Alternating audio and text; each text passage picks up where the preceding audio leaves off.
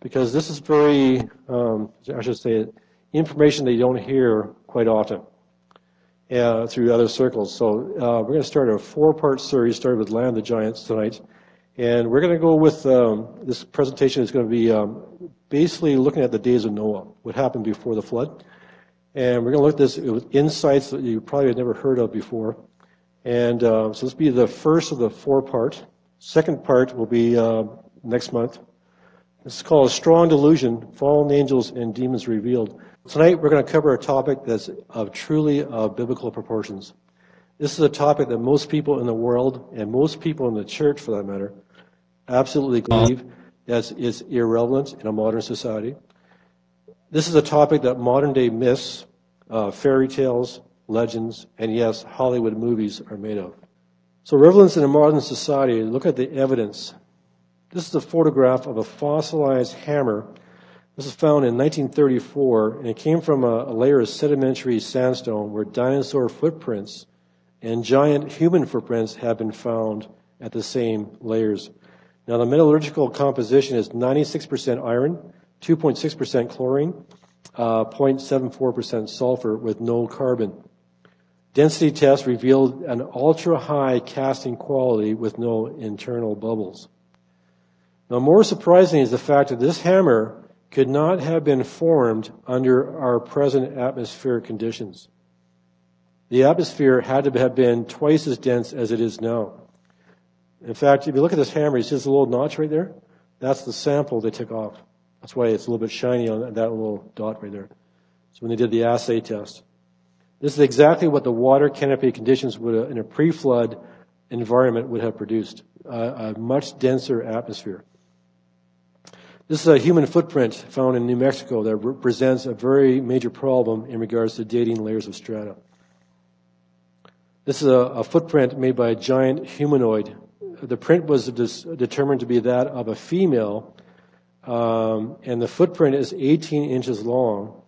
It's also determined this giant was at least 10 feet tall on the level of Goliath, okay, and probably weighed about 1,000 pounds. Here's a photograph of a fossilized human finger found in the exact same layers of strata as dinosaur remains as well. Now, according to evolutionists, dinosaurs and humans were supposed to have existed 65 million years apart from each other. And yet, here's a fossil of a dinosaur print, and we can see, of course, the 3-toed Triceratops type footprint of a dinosaur. But in the middle, we see the appearance of a human print inside the dinosaur print. And again, but in this case, instead of the footprint being inside the dinosaur print, the human footprint was laid down first, and then the dinosaur print came by and superimposed on top of the human print. And yet again, a fossilized human hand found in the exact same layers as dinosaurs were found as well. Now, by the mid-1990s, there were as many as 18 documented sites worldwide of human footprints found either near, alongside, or within dinosaur footprints. Now, some sites also reveal giant footprints. However, since then, subsequent new findings of sites have been kept confidential, and in many cases have been quarantined from the public. Okay, I know for a fact this is happening. These findings raise a serious problem for scientists of evolution and are considered to be a major threat to the entire educational system that is currently ingrained in our society. Bones of giants have been uncovered in the United States from as early as 1792 to modern times in the northern part of the country, for instance, North Dakota, New York, Virginia, West Virginia, Pennsylvania, and Minnesota, in the Midwest U.S. of Ohio, Indiana, Tennessee, Illinois, Wisconsin, Missouri, and Kentucky, also in the southern part of California, Nevada, Arizona, and New Mexico. It's been said on several occasions that bones have been submitted to the Smithsonian Institute for analysis, and that each time that the specimen submitted, they were never released back to the finder, and they were never put on display, and no record of their existence is ever available. It's like these specimens are submitted and they go into this black hole, never to be seen again. Now, according to researcher John Miller, he states this: the North American Indians believed that the first race of human beings were giants. In the autobiography of William Buffalo Bill Cody, Cody writes that while camping on the South Platte, a Pawnee Indian came into the camp with what the army surgeon pronounced to be a giant thigh bone of a human being. When Cody asked about where such a bone might have come from, the Indian replied that long ago a race of giants had lived in the area. This race of men had been 3 times larger than normal men and were able to outrun a buffalo and even carry it with one hand and tear off the leg to eat. Now think about that very carefully. 3 times the height of a man is 18 feet tall at 6 feet. And it can outrun a buffalo, pick up a buffalo in mid-stride and rip off a leg and eat it in mid-stride. Now, I found this quite interesting, so I did some research on my own. And I went into the archives and I looked at Buffalo Bill's autobiography and I read it for myself. Okay, so I want you to know that I'm very careful about looking up things and making sure it is what it is. Okay, and I found another reference. Okay, this is what I found in Buffalo Bill's autobiography.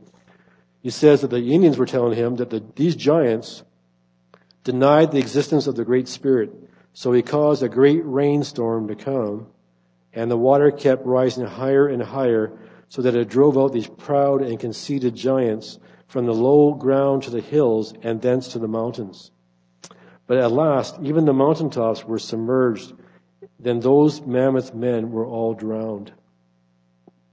Here's what a 47-inch human-shaped thigh bone femur looks like in relation to the normal height of a human being.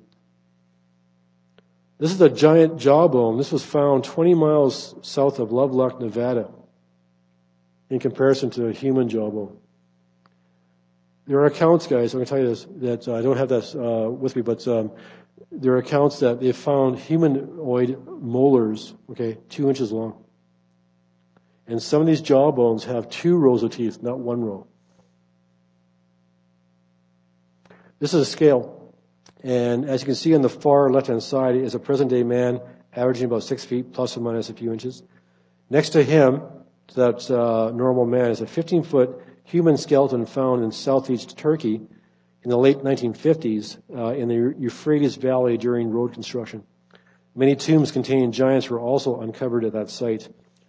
The third one in is Maximus Thrax, Caesar of Rome, and he reigned between 235 and 238 AD. And his skeleton was an 8-foot 6-inch skeleton. Next to him, of course, is Goliath, as we saw, killed by King David with a slingshot. He was almost 10 feet tall. Next to him is King Og, spoken of in Deuteronomy, as we saw too. Chapter 3, he had an iron bedstead of 14 feet long by 6 feet wide. Now, King Og was at least 12 feet tall. He was at least 2 feet taller than Goliath. And some say he was up to 18 feet in height. But for sure, he was at least 12 feet. Next to him, a 19-foot 6-inch skeleton was found in 1577 AD under an overturned oak tree in the canton of Lucerne in France. Next to him is a 23-foot skeleton found in 1456 AD beside a river in Valence, France. And next to that is a 25 6-inch skeleton found in 1613 AD. And it was near the castle of Chaumont in France. This was claimed to be a nearly complete find. Almost beyond comprehension or believability was the find of 2 separate 36-foot-tall human remains uncovered by the Carthaginians somewhere between 200 and 600 BC. Is this possible? Well, let's look at God's Word. I'm going to go back to the source, Amos 2:9. God's saying this, "Yet destroyed I the Amorite before them, whose height was like the height of cedars, and as he was strong as the oaks. Yet I destroyed his fruit from above, and his roots from beneath." Okay, not only was this giant height of cedars and strong as oaks, God is saying he also destroyed the fallen angel influence from above and the earthly woman cohabitation from beneath. So he's referring to the heavenly and the earthly at the same time, from the roots from above, the fruit from above, and roots from beneath. These are giant axes. These are found in Sumer outside of Baghdad, Iraq. In fact, these were on display in a museum in Baghdad, actually. And the size of the axes is obviously not built for normal human-sized people. Giants appear in the Netherlands, in legends of Australia, Bavaria, Belgium, Brazil, Chad, Czech Republic, Chile, China, Dominican Republic, England, France, Germany, Greece, Holland, India, Italy, Kazakhstan, Laos, Malta, Morocco, the Netherlands, Nova Scotia, Pakistan, Palestine, Patagonia, the Philippines, Poland, Rwanda, Russia, Scotland, Sicily, the Solomon Islands, Spain, Sweden, Switzerland, Tierra del Fuego, Turkey, the United States, Wales, Zanzibar, also in the ancient Inca, Tolkien, Nordic cultures, just to name a few, all over the world. So based on that, a 4-foot footprint would equate to a 24-foot giant. Okay, so 2.5 times the size of Goliath. And yet there were 36-foot tall giants found in the archives.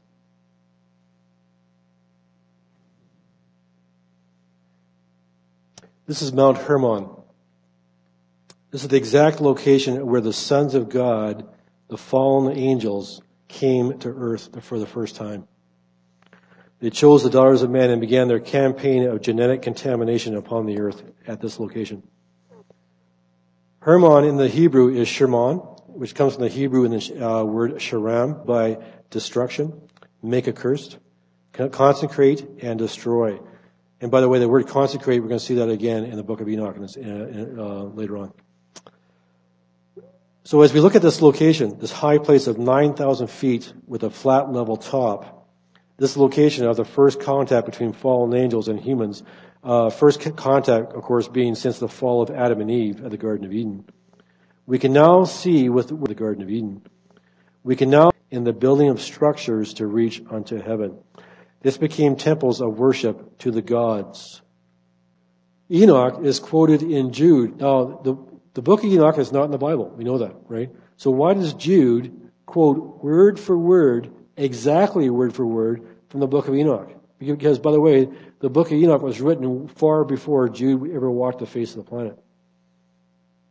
Okay, so he quotes Enoch word for word. So Jude 14:15 is exactly 1 Enoch 1:9. And Enoch also, the seventh from Adam, prophesied of these, saying, Behold, the Lord cometh with 10,000 of his saints to execute judgment upon all, and to convince all that are ungodly among them of all their ungodly deeds, which they have ungodly committed, and all of their hard speeches which ungodly sinners have spoken against him. Now this scripture describes the second coming of Christ with his tribulation saints that stopped the war at Armageddon when Jesus cast judgment upon the nations of the earth. Now we're going to have a brief look at some of the other interesting scriptures. We're going to look at the whole book. We'll look at some highlighted scriptures. 1 Enoch 1:2.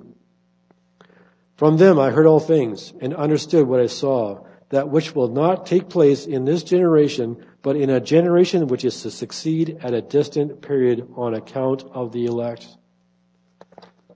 Enoch is shown a vision by the angels of God, much like how Daniel was shown his vision in the book of Daniel, and how John was shown his vision in Revelation. Enoch states that he is shown all things that pertain to a generation at a distant period of time. Understand, it's not an upcoming generation or a future generation, but a distant generation. And that particular generation concerns the elect, which are the God's chosen people in the latter days at the time of the rapture.